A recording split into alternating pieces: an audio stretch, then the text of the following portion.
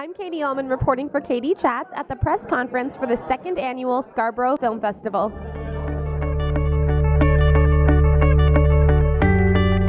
I'm here with filmmaker Ted Atherton. How does it feel to have your film in the Scarborough Film Festival? Oh, it's fantastic. I mean, not only did I spend my high school years in Scarborough, but I went to the University of Toronto. I'm a graduate of the University of Toronto, and they're one of the sponsors, so I'm very pleased. How did the University of Toronto prepare you for your career in film?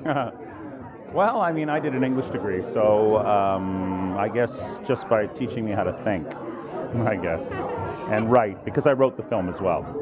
And tell me a little bit about your film. What inspired it? It's called The Last Round, and it was actually written originally as a piece for a group of actors that I meet with from time to time called the Monday Nighters, and it was a challenge, actually. It was a challenge to write a play, a movie, a film on a script on a particular theme, and the theme was The Last Round. And my son told me that I should make it the last round of ammunition in the chamber. And so I did. So The Last Round, it's a heist gone wrong about these three idiot bank robbers and their three hostages. And because the police refuse to negotiate and they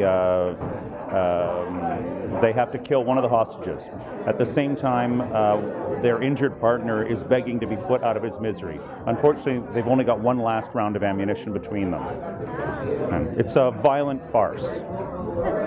And where's the best place for us to find out more information on the film online? You can go to, I have you can just Google The Last Round trailer, and there you can find a trailer for it. And probably the trailer will also be on the Scarborough Film Festival website, I imagine. I'm hoping. Well, thank you so much, and congratulations, and have a great festival. Thank you. Thank you. I'm Katie Ullman reporting for Katie Chats in downtown Toronto.